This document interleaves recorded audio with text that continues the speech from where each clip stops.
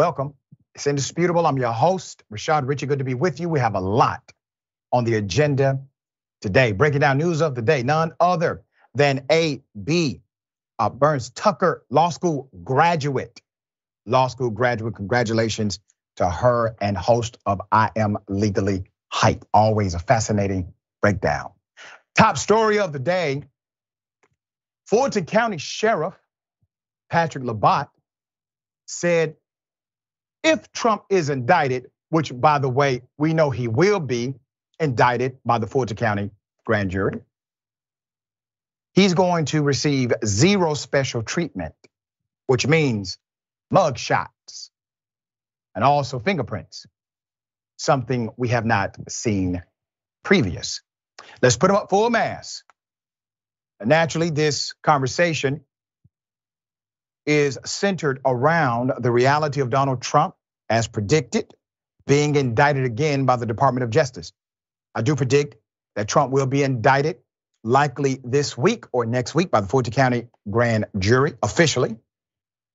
That's the sheriff who's in charge of Fulton County, Patrick Labatt.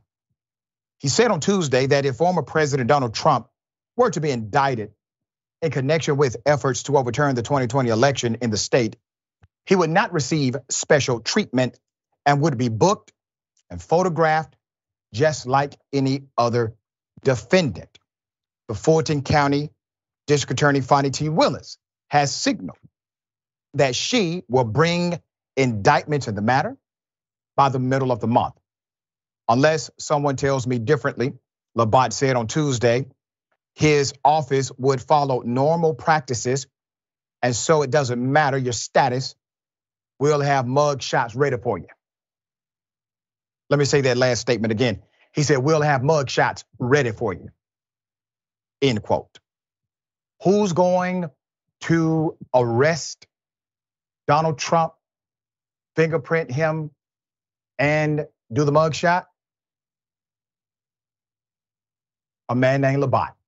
Now, given the security dynamic, Patrick Labatt, the sheriff, may have an issue with Secret Service. We know that Manhattan DA had basically a negotiation with Secret Service, all in the name of security. There's more. Sheriff Labatt's remarks raised the prospect that a former president could be booked at the county jail near downtown Atlanta. But it remains to be seen whether the Secret Service would weigh in and alter the sheriff's plans should an indictment of Mr. Trump come to pass. Now, let me say this. How can the Secret Service alter a constitutionally mandated process? Remember, an elected sheriff in the state of Georgia is a constitutional authority. That constitutional authority serves by way of the state constitution. To override a constitutional authority, it requires the highest court in the state to do so. That is not the Secret Service. So it would be quite interesting to see what kind of argument they would make that could override the elected sheriff of the local county in which a person is indicted.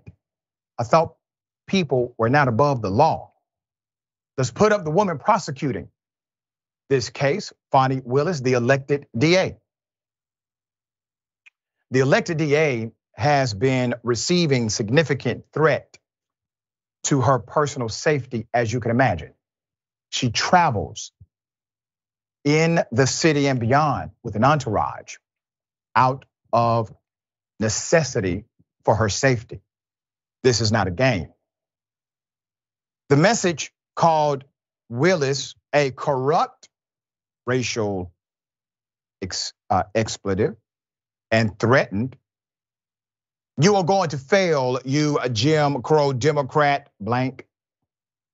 Willis explained to the group that the message went to, "I am sending to you," talking about her colleagues in justice, "I am sending to you in case you are unclear on what I and my staff have come accustomed to over the last 2.5 years. I guess I'm sending this as a reminder that you should stay alert over the month of August and stay safe. She ended the note, quote, I took an oath. No one other than the citizens of Fulton County put me in this seat. I have every intention of doing my job. Please make decisions that keep your staff safe. Now, is Donald Trump saying to his followers, don't threaten district attorneys? Don't threaten members of her staff who are simply doing their job? Do not act violently on my behalf. This is not democracy. Is he saying anything like this? Of course not. So since Donald Trump will not provide basic courtesy, why should the sheriff provide extended courtesy? Here's what Trump said to his new indictment from the Department of Justice. Let's put it up. So Trump went on another rant. Basically, the first part says blah, blah, blah. But let me read to you the third paragraph. I think it's quite interesting. He says the answer is election interference.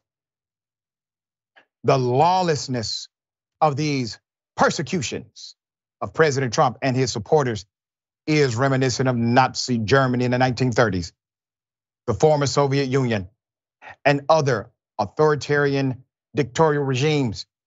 President Trump has always followed the law and Constitution with advice from many highly accomplished attorneys.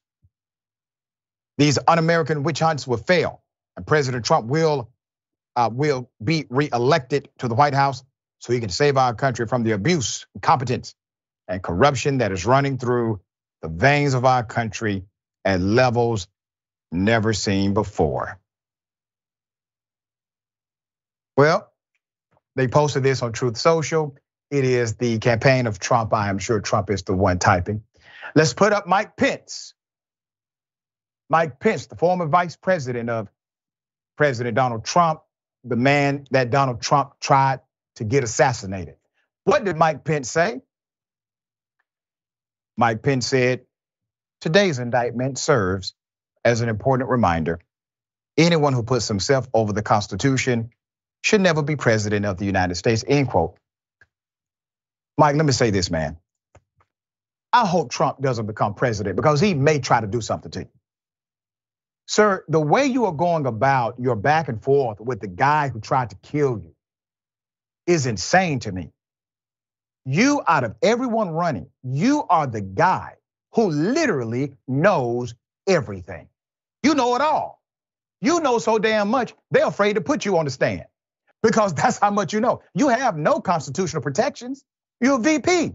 You're not even listed. You have zero constitutional protections. You don't even get to declassify stuff, sir.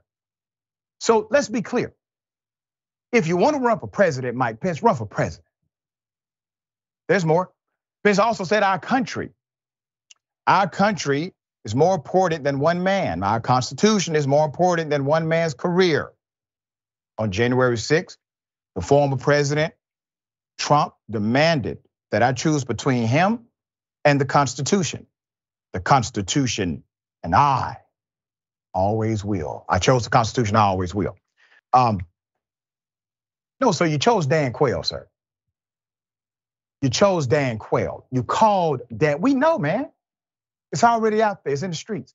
You called Dan Quayle and you said, listen, Dan, is there any way that I can possibly do this and get away with it? And Dan said, if you do it, you're going to prison, Mike. That's what's going to happen. If you do this, you're going to be arrested. So Mike then decided to be super constitutional Mike Pence. There you go. Marjorie Taylor Greene, what does she have to say about this?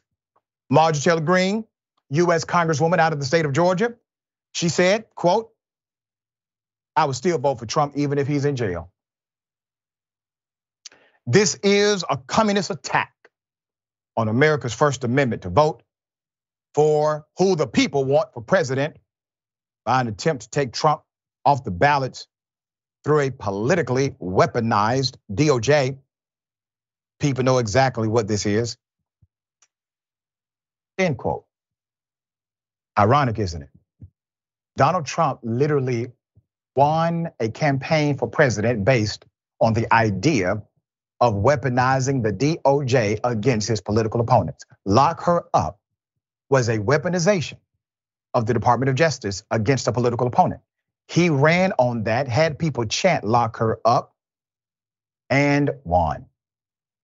You see, his followers are actually okay with weaponizing the Department of Defense against their political enemies. They are okay with electing individuals who will flat out say, we're going to weaponize law enforcement against political enemies. When Trump was president of the United States, the man tried to recruit another foreign head of state in order to investigate political opponents in America. This not only had to happen, should have happened while he was in office. Mike Pence all of a sudden has a backbone. Chris Christie all of a sudden found his backbone. But the reality is these men were well aware of who was in charge of this nation for 4 years. They backed it because it gave them access to power. Their real true north, ladies and gentlemen, I hate to say this, it is not you. It is not the American people. It is their proximity to power. All right, my dear sister, thoughts here. Oh, I have quite a few. Okay, so I'll start off with this. First and foremost, Mr. Trump is a defendant, and so he should be treated as defendants are treated, which means you get a mugshot, you get fingerprinted, you are booked, right? And the reason why I think that is important is because so many American people right now feel that our justice system is a sham and it doesn't work as it's supposed to work, right? It is one-sided and lopsided. We know from experience that the scales of justice are not balance.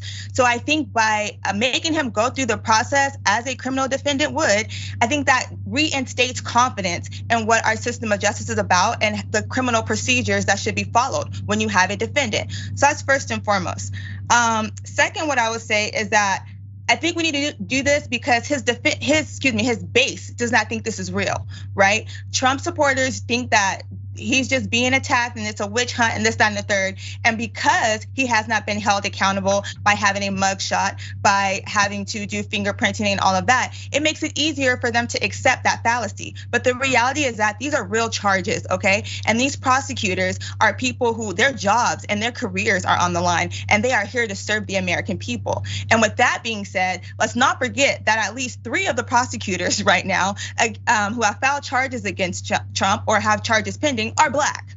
Yep. Right. So we also need to validate that, and that this has everything to do with the fact that Trump has allegedly broken the law and he has violated the rights of the American people's civil rights. And I say that to say that for everyone to love the Constitution so much and be so supportive of the Constitution, you should have a problem with the fact that Trump went against the Constitution in order to try to keep power when he was not elected to power. And that goes to Marjorie Lomarmar and her point of view, right? Saying that this is what the people want. This is what the people voted for. Let's check the facts, baby, because in 2016, when he did win, it wasn't by the people's vote, by the popular vote. He won due to the Electoral College. So let's keep the facts, which is why we need this process to happen. And on that, the last thing I'll say is that as colored people of color, right? The global majority, we've been telling y'all that law enforcement was for a minute, but nobody wanted to hear us, right? When we were saying it, it was nah, y'all playing, right? Y'all just playing victim. Y'all need to get out of the past. But now that you are feeling the justice, now you are feeling what it feels like to be a defendant, to have to explain to your family what could potentially happen, to face losing your businesses, to face losing money, right? Now it's real. Now you don't like it.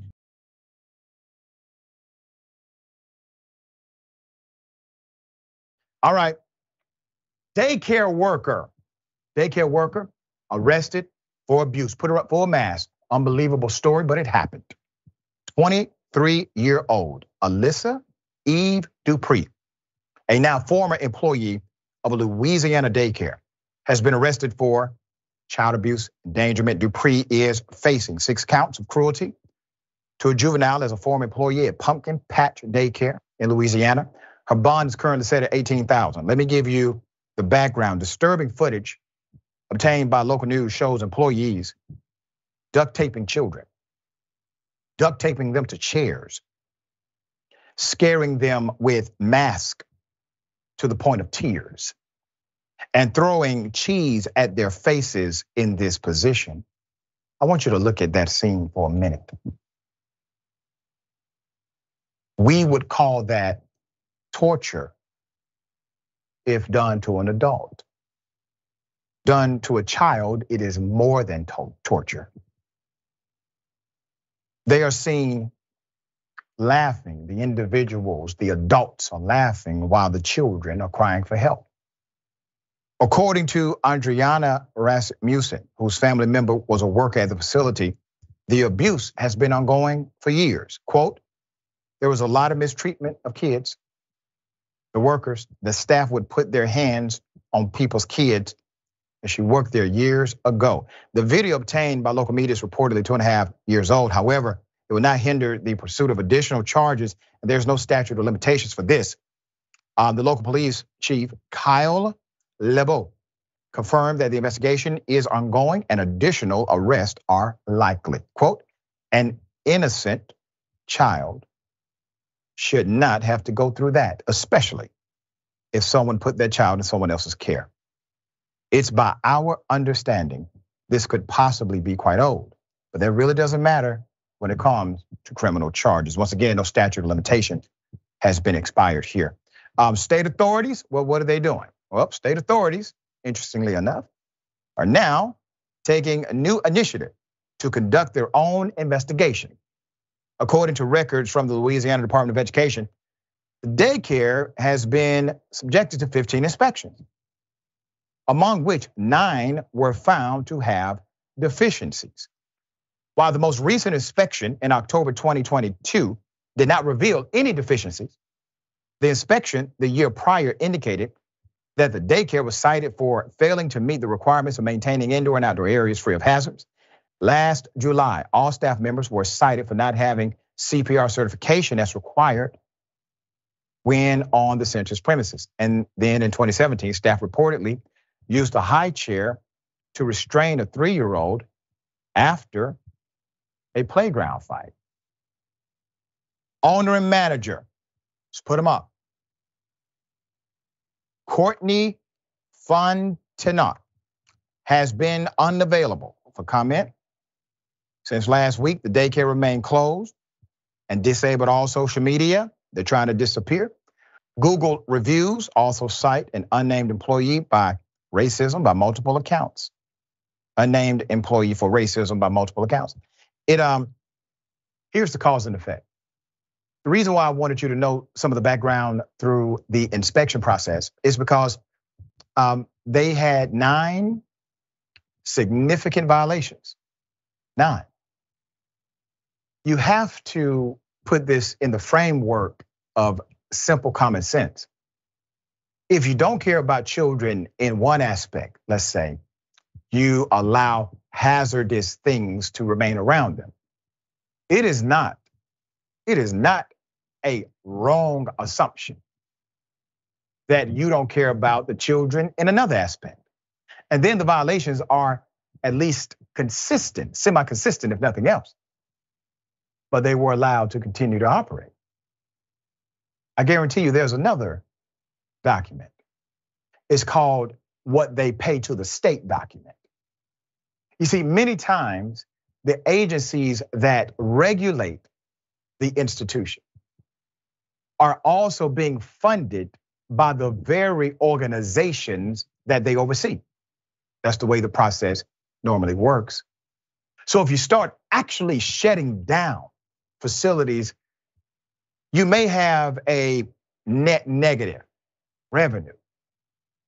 But when it comes to children, there is no political economic measure. You should simply do what the rules require every time, no exception.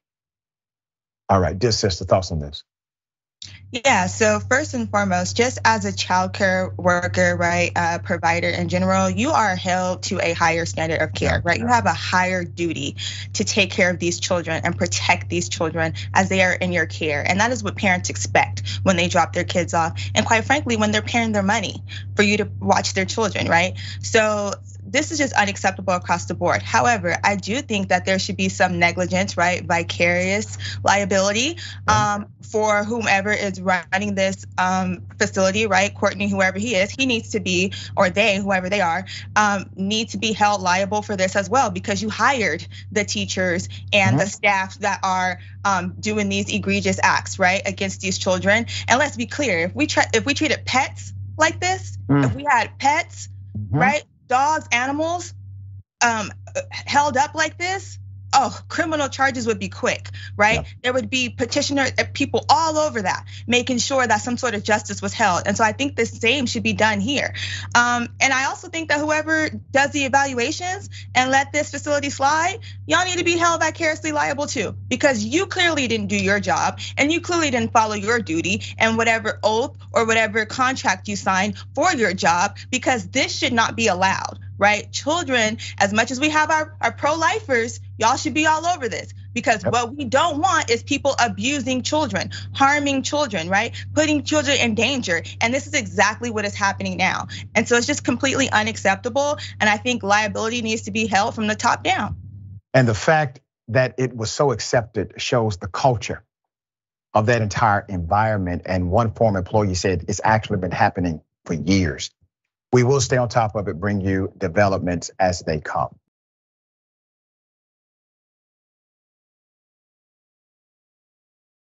All right, Costco worker upset because she was told, listen, we don't like the way the clothes fit on your body.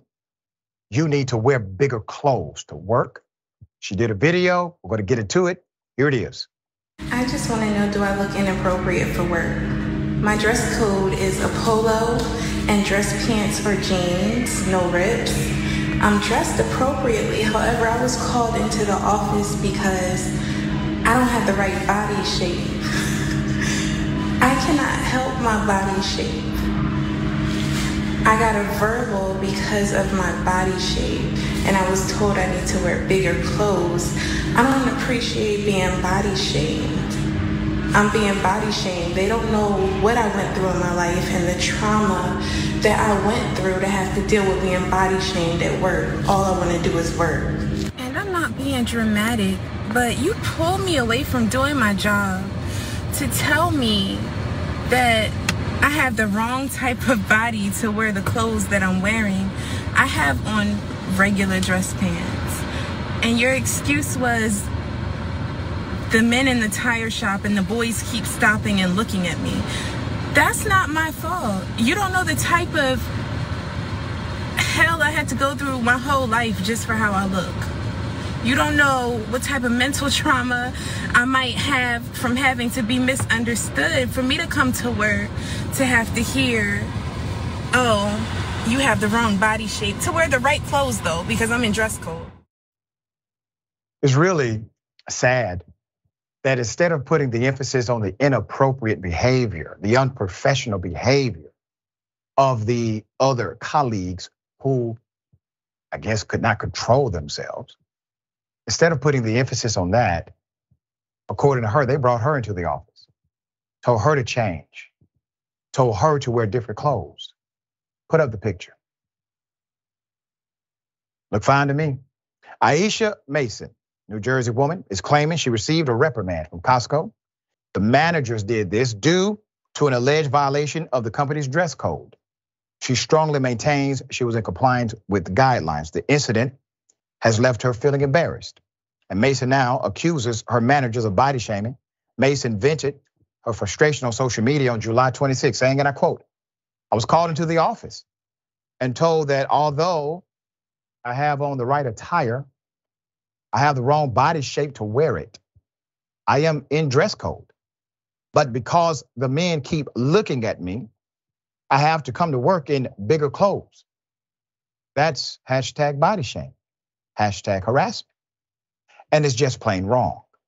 Costco needs to focus on much more important things than my body shape. I am embarrassed. This is embarrassing. And I'm sure it was. Should not have had to go through that.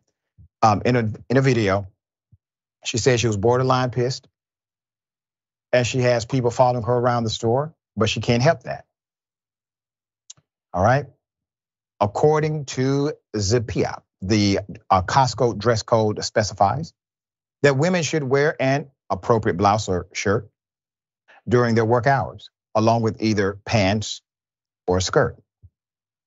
The preferred choices for bottoms are dress pants and khakis, but there is also the option for women to wear knee-length skirts if they prefer.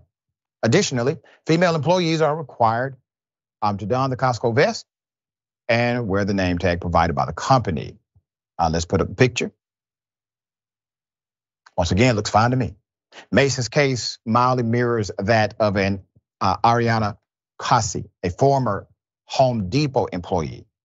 Kasi faced a similar situation when her online pictures in uniform went viral, making it unbearable due to harassment, stalking, cyberbullying to stay on the job. It's a damn shame. Both received backlash implying that they had a desire for attention while working at their respective stores. However, unlike Mason, Casi's attire was not deemed too tight, nor did she receive reprimands from superiors about her clothes. On July 31st, 5 days after the incident, Mason returned to Instagram with a note for her followers. Thank you to everyone who supports me. I understand what I was saying in my video. To ones that didn't agree with me, but gave me great advice, I appreciate you too. I understand you said it out of love and good intentions. To the ones who felt the need to harshly criticize me and jump on the bandwagon to disrespect me and try to create a false narrative of my situation, I understand that's a you problem. It's deeper than me. I pray for your spirit. So well said, dear sister. Costco has not released a statement, not an official statement, not sure if they have spoken to her directly or not. But I will say this, you need to release a statement. You need to release a public statement. You need to stand by the employee who is not breaking the rules, because I'm sure there's a rule against what the other employees are alleged to have done to her. I'm sure there's a rule against that. How about if you want to be, the enforcer of rules, enforce the rule of professionalism, decorum, respect your peers. Where your leaders at that Costco? What kind of feckless manager calls in the woman who is being either heckled at or inappropriately approached, and instead of handling the individuals who are breaking the policy, you decide to try to leverage your authority over the woman who's actually a victim? It's a damn shame. All right, AB, thoughts? This is an issue that we've had for I don't know how long, right? With people thinking that it's okay to body shame Black women. We can take it back to Sarah Baartman. If you don't know Baartman, right? If you don't know who that is, look up Venus Hottentot, and you'll get a good history on that. So it just brings me back to that, right? So that's the first thing I'm gonna say. Second thing I'm gonna say is, what part of this is not sexual harassment, right? When you first go into a job, most times in a corporate setting, you are required to do a harassment training, sexual harassment training. And things like this are noted on there, right? That you do not make people feel uncomfortable because of their looks, right? And the person who is being victimized should not be in trouble because there are people who cannot control themselves as human beings. That is what the rules and regulations are there for. Not for you to demonize the victim, but to protect them so that they don't have these issues and feel this way. So I hope an attorney in New Jersey has fun with this, because she deserves justice on this matter. I also wanna say, see, this is why we have things like the Crown Act, because y'all don't believe us, right? When we say that we are discriminated against based on our looks, right? Based on things we cannot help, right? How our hair grows, how our body is shaped. That is not something that most of us have any control over, right? So it's not okay that someone is trying to earn an honest living, because I heard nothing about her work ethic, right? I heard nothing about her professionalism. I heard she got reprimanded because she is a beautiful, bodacious Black woman. Yeah. Don't be mad, right? don't be mad at that, because she came to do her job. And that is what it sounds like she has been doing. And so I think she should be respected for that. And whoever looks at her inappropriately, they should be reprimanded. I will also say is this is why we need diversity and equity training from the top down, so that you understand that these type of issues are very common, but they are due to the ignorance of people not being included, not having diverse environments, not growing up in diverse environments where they can understand something like this. So I think it's ridiculous. I do think that Costco needs to go ahead and put out a statement. I'm ashamed, right? As a Costco member, I'm ashamed and I'm in disbelief that Costco would allow one of their employees, and their employees normally stay for a long time. Yeah. Allow one of their employees to be disrespected, harassed, and reprimanded for doing her job because somebody else couldn't stay focused on their own work and do their job. That's what needs to be reprimanded and written up. I gotta say this. It's adverse to your business model, Costco. You got a whole lot of black women like my dear sister AB. It's a membership-based organization. What if all the black women who understand exactly what this black woman went through, what if they said, we're now going to revoke our membership? You go out of business. So let's go ahead and get that statement on the record. Support your employee.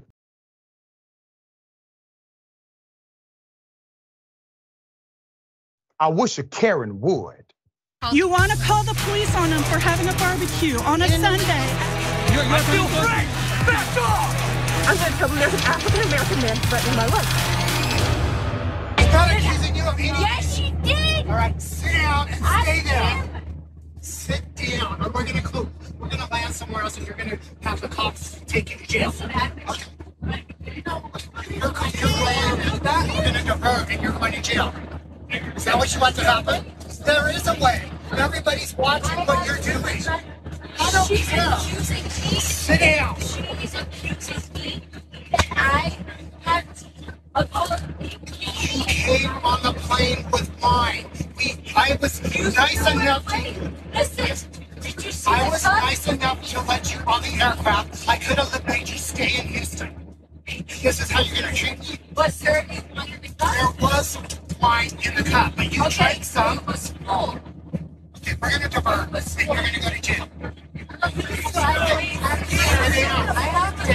Sit down. You're interrupting first class. You're not classy bitch. Don't call me a bitch. Don't call me a bitch. Yo, bitch, what you want to do? Do not call me a bitch. Why are you doing this? I'm not scared of you. Because she started off. I helped you get on the aircraft. I'm doing I the helped alcohol. you. If this is how you're gonna treat me. Sit down. You were crying and I gave you a hug because you told me you were having anxiety. Yeah. And I hugged you. And I knew you were drinking wine and you're not allowed to.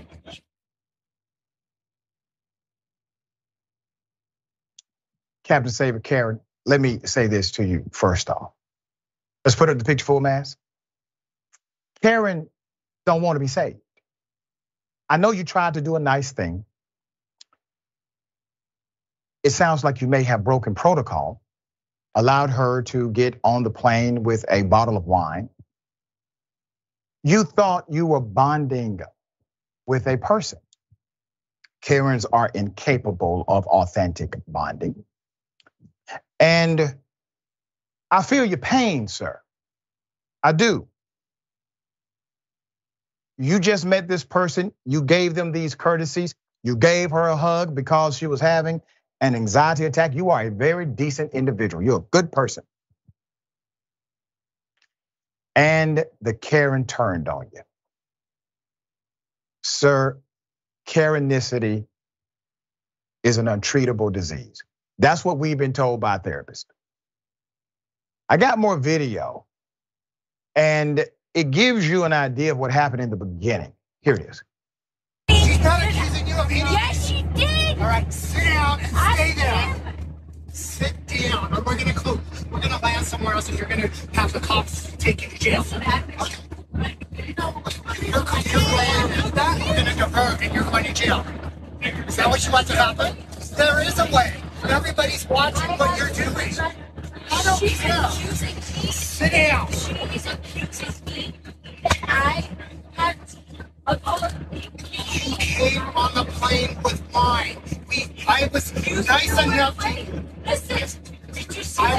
nice enough to let you on the aircraft, I could have made you stay in Houston. This is how you're gonna treat me? Was there any wine in the cup? There was wine in the cup. You're right, sir. She should have stayed in Houston. Let's put up the picture again. All right. The TikToker who uploaded the video said that the Karen who could not get her wine mentions they had to land the plane so she could get escorted off to be arrested, causing even more delays than the passengers already had over some wine. What have we learned here today? We have learned that you cannot extend Karen's courtesies. It's part of their disease. You see, they believe they are owed these courtesies. You did not do anything nice for her. You did what you were supposed to do. Let her have her way. We've learned a valuable lesson today about Karenicity. All right, AB, don't give Karen's courtesies.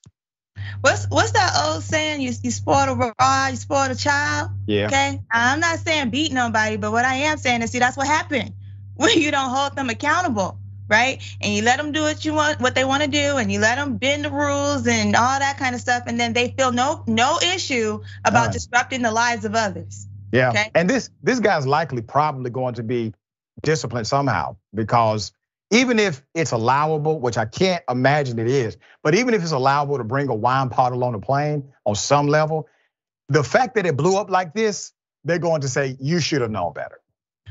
It's gonna cost the airlines too much money, right? And they already on the brink, okay, with canceling flights and everything else they got going on. So you shouldn't have took that chance, buddy. I'm trying to figure out how she got the wine past security though, past TSA, because don't they have rules? Okay, and I'm just Karenicity. Yeah. That's why we do this. We're trying to alert people to the reality of Karenicity in the world. I just feel like if Karen's got this worked up about the people who have been wrongfully accused and sentenced to prison, we might actually get somewhere in this country. But prison reform will be a reality. There it is. All right.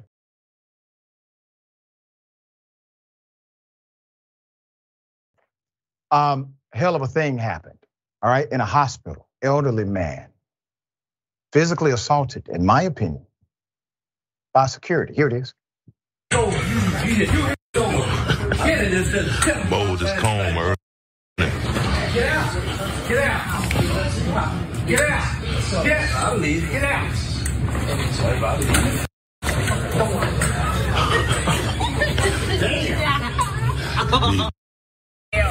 Early this morning, Moses Comer.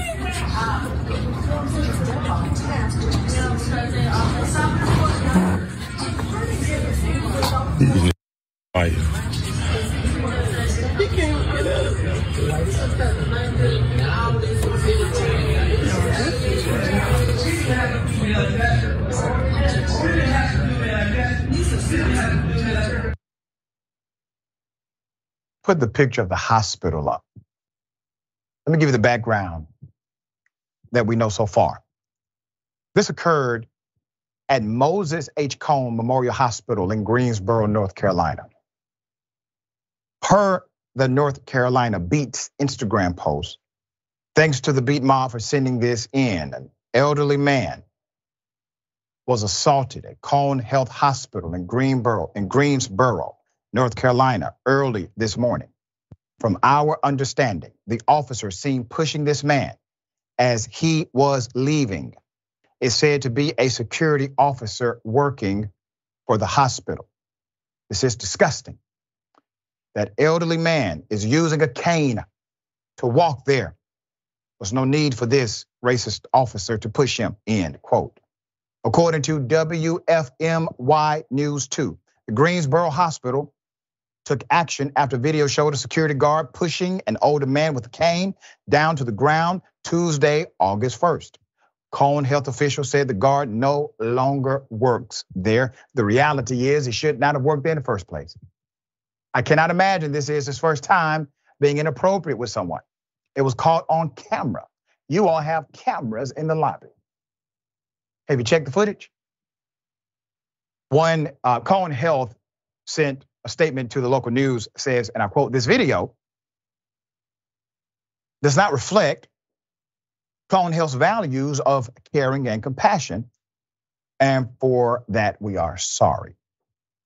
We are seeking to contact the gentleman involved in the incident in our emergency department this morning to offer a personal apology. The security guard is no longer employed by Cone Health."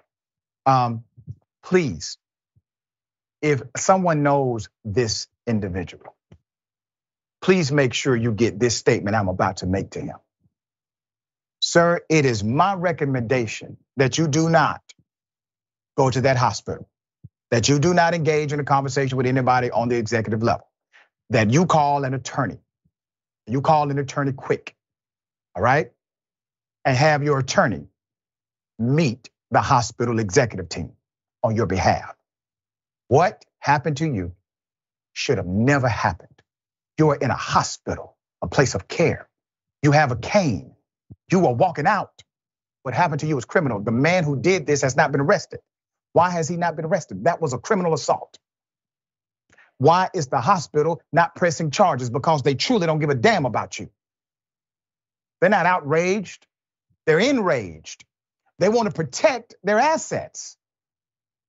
And so they will tell you, can we just talk about this? Hell no. You can talk to my attorney about this. That security guard was acting as an agent of that hospital, sir. Please understand.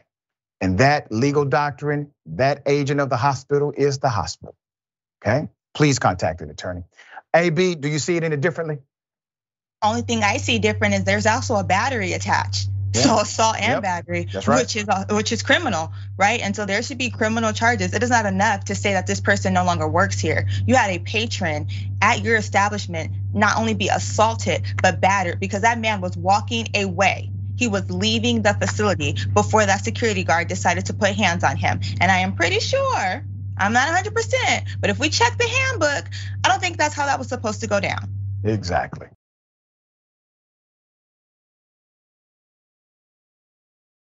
Sacramento cops, according to many, are downplaying a threat against Black children in particular. I want you to hear it for yourself. Here it is. In California, agendas are active to murder Black children in the Sacramento area. Murders are to be in cold blood with no remorse.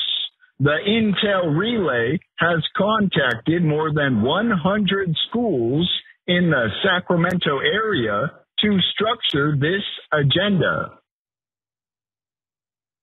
Let's put up a picture of where the call went to.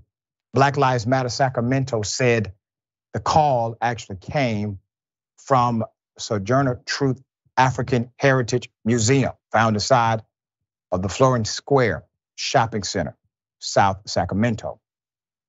Let me give you the response from the police. The Sacramento Police Department told KCRA 3 News, it is aware of the voicemail and that detectives are looking into it.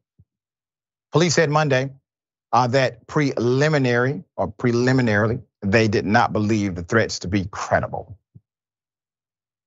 Anyone with information is asked to call the police department's non-emergency line at 916-808-5471. What is it that made you all conclude, at least preliminarily? What made you conclude this is really not a credible threat?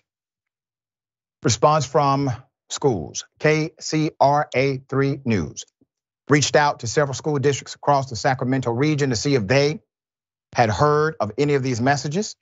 A Sacramento City Unified School District representative said its Safe Schools Department had not received a complaint about a voicemail, though schools are closed for the summer. The San Juan School District said it also did not directly receive the voicemail. Chief Kathy Lester, Sacramento PD, that's who's in charge. Buck stops with her. Ma'am, it would be prudent to simply alert people of authority who actually have to oversee the safety of children. If you took it even halfway seriously, you follow the protocol and say, listen, we received this voicemail. Your detectives, your officers are likely to contextualize it as they choose. Maybe say, we don't really think it's anything to it, but just in case. You all didn't even do that. Nothing at all. They were totally unaware until the local news told them there's a threat against your black children in this school. Are you aware of it? No, they were not aware of it. The Kansas City police downplayed the threat of a serial killer as well. If you remember that, Kansas City engaged in this narrative that said there was no serial killer. And what's ironic about the story in Kansas City, we reported on Indisputable that we believe that there was something more to it. Look at the headlines. Completely unfounded rumor about serial killer in Kansas City is untrue, police say. Another headline, KCPD, social media rumors regarding a serial killer targeting women, untrue. Another headline, KCPD, social media post claiming serial killer on loose in KC, completely unfounded. Let's go to it. After dismissing valid concerns from black folk who had put the dots together over missing black women in Kansas City, the police discovered the body of Janie Crosdale. Ms. Crosdale further validating the prospect of a serial killer or an accomplice still at large. There was a serial killer in that area, maybe more than one. I share this as a public service announcement to everyone in the region of Sacramento. If your local law enforcement will not do the proper thing, which is to give you information, we will. We will.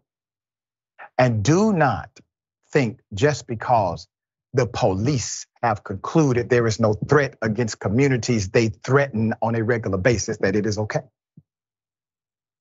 Obviously, they have not done their due diligence.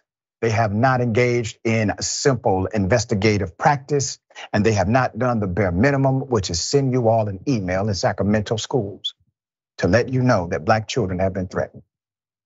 All right, AB, thoughts?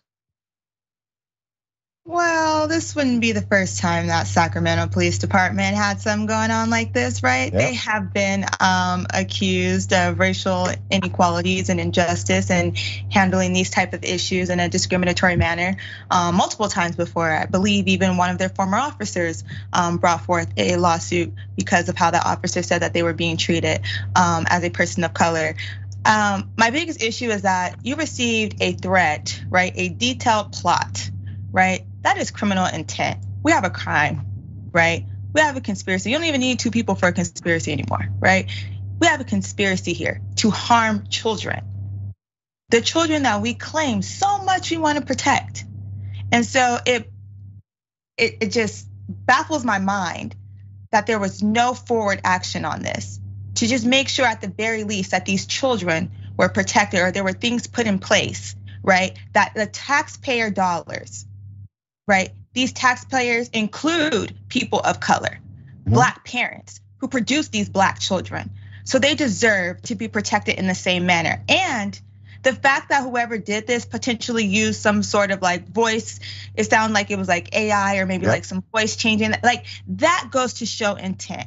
That goes to show you know what you are doing. That goes to show that you are trying to cover up a crime and hide. Y'all can find anything else y'all looking for, but y'all can't link this voicemail back to the person who left it.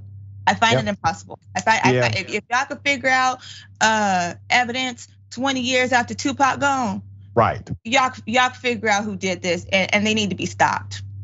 Think about it in this context. If that threat would have been against, let's say, a member of their elected political class, that elected politician would have received information about a potential threat. Why? Because to them, the elected official is important and black children are not. I don't give a damn how you contextualize it in your mind. My statement stands true. We got more on the other side. It's indisputable. Stick and stay.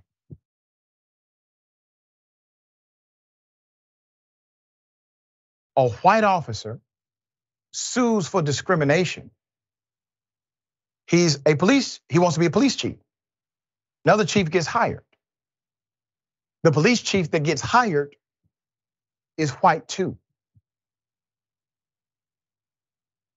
Yeah, all right, let's put it up full mast. It's a hell of a story, it's interesting. Some twists and turns here. So a white cop is suing for being passed over by another white cop. Michael Sack, a Missouri police lieutenant, is suing the city of St. Louis for passing him as chief of police, arguing that he was not considered for the position because he is white. And the mayor, Mayor Jones, only had interest in hiring a black police chief. Now let me give you some background to this. So Sack is claiming that the city was originally determined to hire one of two other black officers to be chief, according to a complaint filed by Sack's lawyers. One black candidate, Melron Kelly, withdrew from consideration, while the other, Larry Boone, declined the city's offer because it could not get him the car he wanted in addition to the compensation package offered. His suit, however, is complicated by the fact that St. Louis hired another white officer anyway, current chief Robert Tracy, in the middle, all right? The suit says that after the two black candidates were out of the running, the administration decided to hire an outsider in Tracy, who at the time was chief of police in Delaware City of Wilmington, instead of an internal candidate like Sack. The rationale for this, alleged Sack lawyers, was for the city to avoid acknowledging that Sack was always qualified for the job. Well, it sounds like you need to amend the filing, counselor, because this is no longer a racial discrimination filing, which is quite interesting. Despite hiring a white chief and still keeping his current job as a lieutenant, in the department, Sack and his legal team are still trying to, take it to court. Sack's attorney, Lynette Petruska, said the conduct is, quote, outrageous, and she looks forward to litigating the matter in court. She noted Sack could not publicly comment on the lawsuit because he is still employed by the department, and that will violate the agency rules. It is interesting that he is saying, well, this is reverse discrimination, basically, is what he's saying, right? Intent matters in discrimination lawsuits. The outcome can be the same, but the reason you came to the outcome, your intent in the process, could make the difference. Now, if they still ended up hiring a white male for the job, you would imagine that no one had an intent to say no to all white applicants, given the fact they did not say no to all white applicants. I don't see how this case continues to go forward. I guess they're going to argue process. They cannot argue the conclusion here, and it's going to be difficult to determine damages when it looks as if you are not going to get the job anyway. All right, so AB, what are your thoughts legally on this case? Legally, the attorney who is trying this case, you need to go check in with the ABA, because you're not supposed to be bringing frivolous lawsuits, okay? Yeah. You're supposed to bring, you shall not, okay? Right. Shall not defend or bring a case that has no facts or no basis in law, okay? So if there were other white candidates, then you weren't discriminated against because you were white, okay? And even if you were to think that you were qualified for the job, that doesn't mean you were the best person for the job. You lost because it wasn't the job for you. So to that lawyer, good luck. That's all. It is. All right, it's going to be interesting to see if it actually goes to court and somebody's actually put on deposition.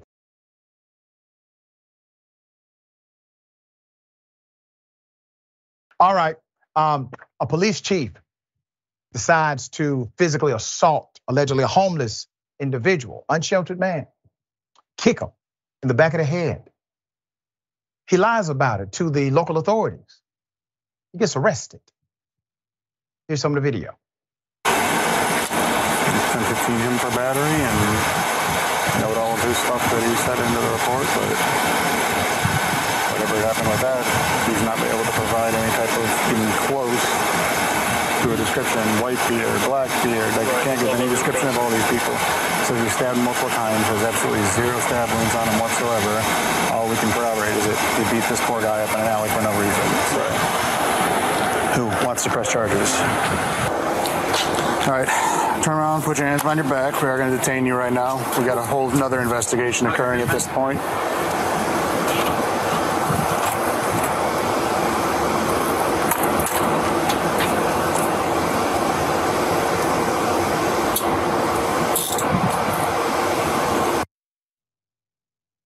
Damn shame. Put him up full mass. What kind of human being assaults helpless people? An Ohio police officer has been apprehended in Key West, Florida, after authorities say he assaulted an unsheltered man, then lied about it. 40-year-old Boston Heights police chief Chad McCardle was charged with misdemeanor level battery Friday morning. Should have been a felony. Officers say the chief attacked an unsheltered man from behind for no apparent reason.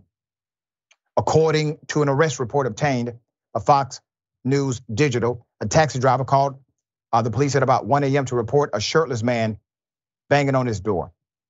The man, identified as McCardle, told the driver that he was stabbed and that people wanted to kill him before laying down and crying on the sidewalk. When officers arrived, he told them he was dragged into a vehicle and stabbed by 2 suspects. Police were unable to find any stab wounds by 2 suspects. No stab wounds, blood on his hands, or evidence of his claims. The information he provided became increasingly contradictory. The man is a damn chief of police. He has command over men who have a license to kill you. McCardle, the chief, could not describe the stick or which of the 2 males stabbed him. He stated that he was able to grab the stick from the male and stab the male in the throat with that stick. McCardle said that the man was probably dead now. To be noted that no evidence was found during the investigation that could prove the statements. Officers also reported finding a beaten, unsheltered man in an alley who reported he had been attacked. The man later told police that he recognized the chief of police as the man who assaulted him. Authorities later found the chief's shoe in the alley, showing he was present during the attack. Let's put up the mayor. The mayor of Boston Heights, Bill Gonsi. Bill, well, buck stops with you, doesn't it? The Boston Heights Police Department or any other Boston Heights Village Authority figures have yet to make a comment. They haven't said a damn word about this. Nothing at all. Nada. So let's be very clear about why this likely happened. Yes, obviously, this is a psychopathic tendency. Sounds as if maybe other elements are mixed into this, possibly drugs and alcohol. But if you do a psychological evaluation every 6 months, every 1 year on your police officers, you may pick things like this up. But cops don't want to go through that. Maybe a jurisdiction will have them go through a psychological evaluation on day 1, maybe right before, right after boot camp. Please understand, psychology is a spectrum dynamic. You are not the same person today as you will be next year. Experiences, exposures, and environment will change your overview, will change your psychology. Why do we not test officers on a regular basis, at least once a year? It is because they know what we will find. There's a reason why virtually 100% of cops who take the psychological evaluation initially pass. Do you think that's a truly objective test? Of course not. It's not set up that way. Test the officers, because the cop you get on day 1 is not going to be the same cop on day 365. All right, AB, very sad. Thoughts? Oh, absolutely. I think you took the words right out of my mouth, right? Like these officers need to be subject not only to evaluations, but therapy services throughout their time in law enforcement, because let's be honest, the things that they see, the experiences that they have, that does affect your psyche. In addition to that though, it's like you're lying to other police, right? And we've had a few cases recently where people was like, well, you're using police resources and you're lying to the police and you should be held accountable. And I think the same should go here. Yep. We trust officers to protect and serve, but they cannot do that if they are not right in the head, okay? And if they can't be trusted, especially by their fellow officers. So I think evaluations need to happen. We need to get some sort of legislation on that because times have changed, and as we see, people are just spiraling downhill more and more. And I think this officer not only needs to be held criminally liable, but civilly liable. And whoever in that department, y'all need to be held liable too, because this cannot continue to happen. It's amazing the kind of people we give authority and leadership to. All right, I got a question for you. What in the red state hell? You can take a gun, shoot somebody in the face. It's not hard. Sometimes it might even be fun if they're a godless commie. Now, what they're trying to do is sneak the COVID vaccine in your salads. I hate math. Somebody say amen.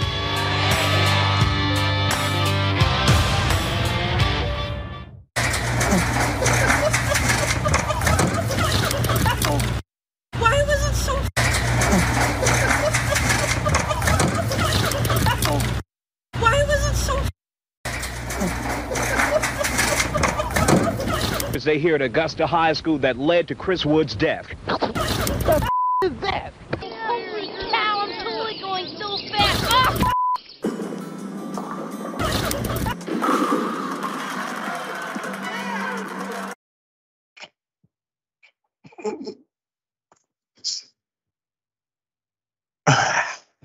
All right. Well, let's put up the picture for a mask. Listen, he put himself in that situation. There's actually a story to this. This is a Boston police officer. Why did it look like he was a mannequin when he was coming down? Did somebody knock him out and throw him down the damn slide? All right, so the Boston police say the officer did get hurt. Let me give a big shout out, by the way, to the I-team in the local area, WBZ News who did this. Boston police say the officer did get hurt and was treated using his own insurance, not the police department issued insurance. Would have been difficult to explain this one. The department also told the I-team he has not missed work with a line of duty injury. He probably just took a regular ass time off. But there are other questions about the appropriateness of the officer, gun belt and all, okay? He had on his gun, he didn't even take the gun belt off. Going down a children's slide in the public. We asked the department about that. They said they had no comment. Let's put the picture up again. Sir, if you go down children's slides in that manner, sir, there's not very much in life I can trust you with. All right. AB, thoughts? Well, I see the no comment because it's the recklessness and the negligence. Right. But what was it? How did he go down the slide? We don't understand. It was like he came from another dimension and went into the slide the wrong way. I know. But listen, at least he didn't kill anybody unarmed, all right? Okay, AB, always a pleasure. Tell people they can follow you, check out your great work. Thank you so much for having me once again. You can follow me on social media. It's I Am Legally Hype. I am on YouTube, Instagram, TikTok, and was it X now? It ain't Twitter no more, it's X, right? Something like that. I'm on Spill too. So, spill on over and holler at me. But thank you all for having me once again. It's always a pleasure. Always a pleasure. Super proud of you, dear sister, okay? Thank you. All right, Bullpen is next. Stick and stay.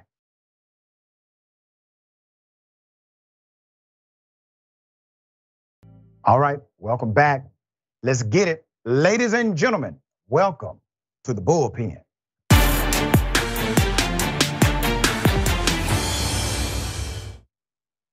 All right, he's back. David Grasso, anchor at Bold, does a lot of neat stuff.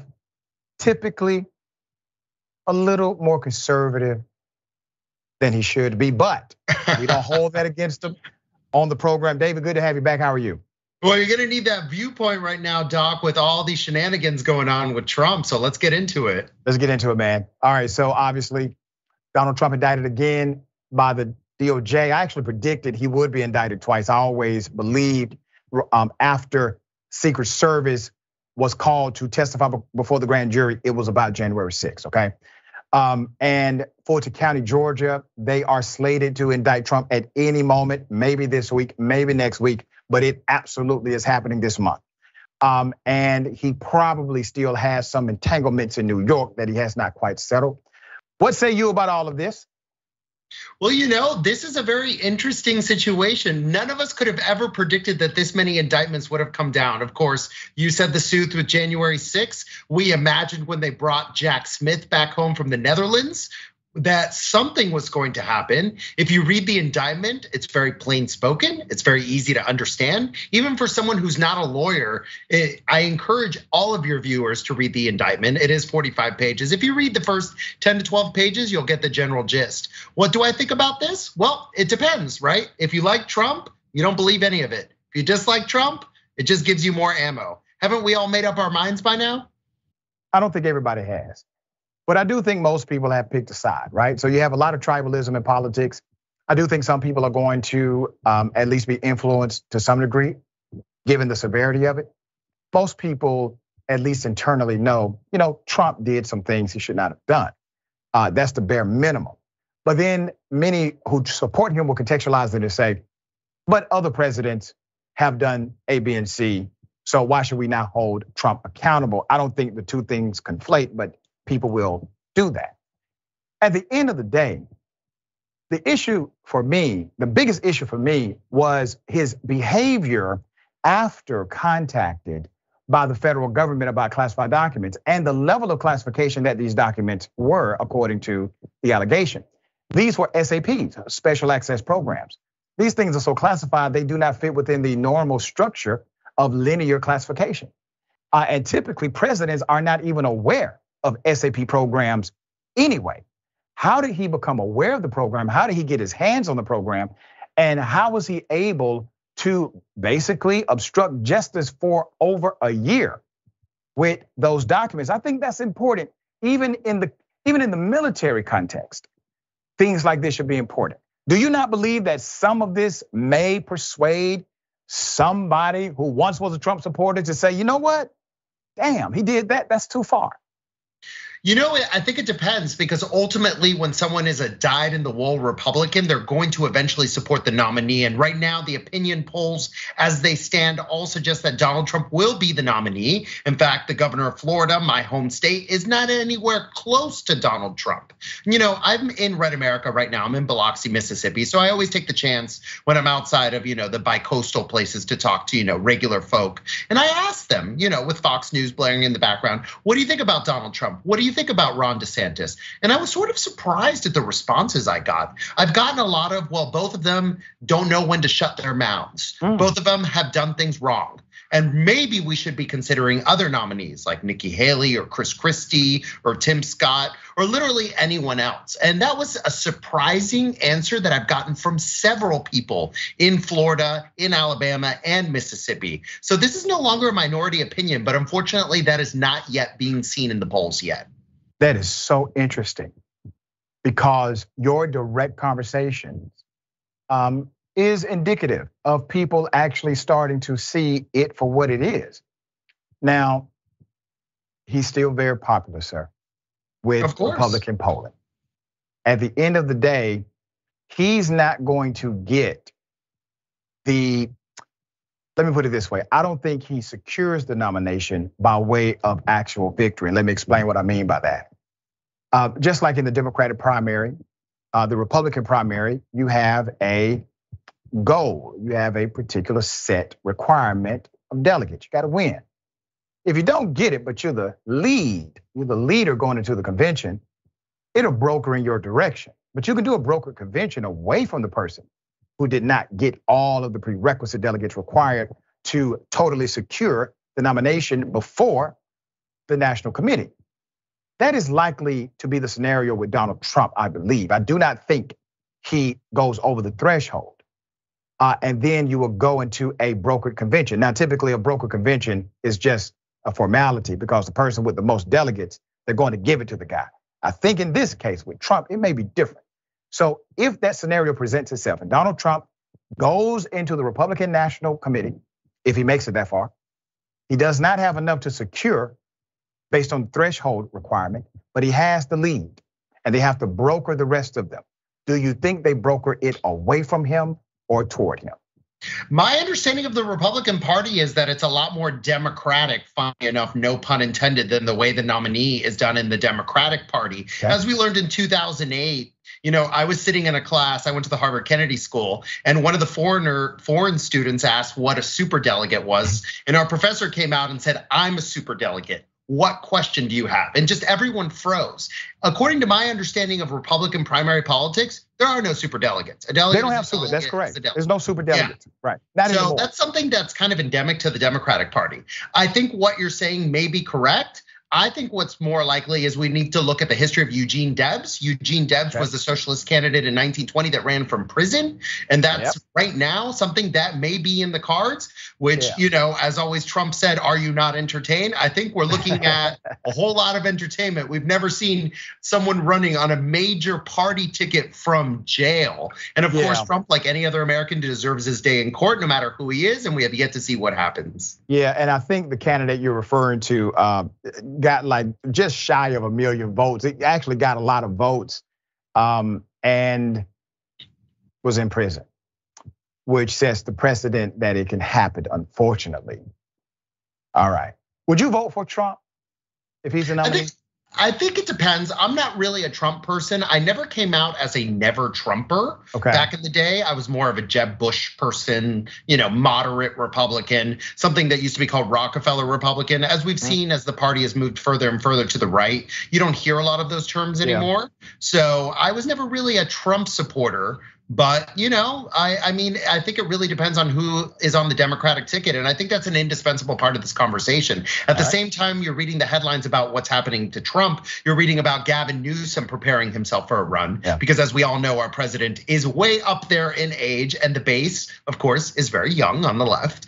And we'd all like to see, regardless of your partisan politics, younger, more mainstream candidates who are not.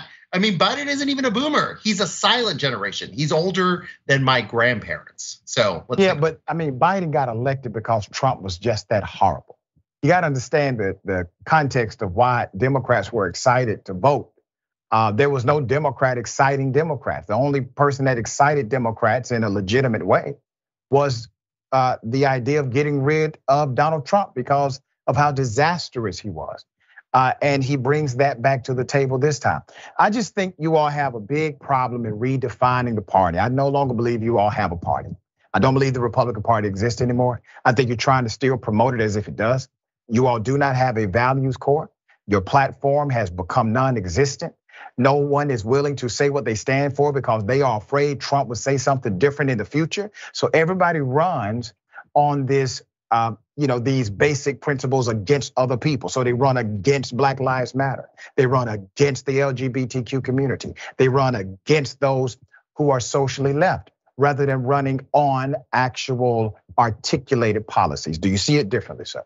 No, I don't. I actually agree with you. And I think the Republicans do need a radical rebrand. And that's why I'm really hoping that among this slate of candidates, like the ones I mentioned, like Nikki Haley, like Tim Scott, like literally anyone else except Ron DeSantis and Donald Trump would be much better for the party.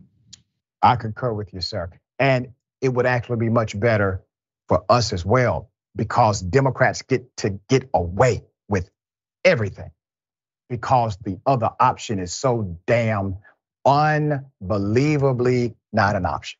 And you couldn't have said it better than I could. And that is indisputable. So there you go. Thank you, dear brother. Appreciate you as always. Always. All right.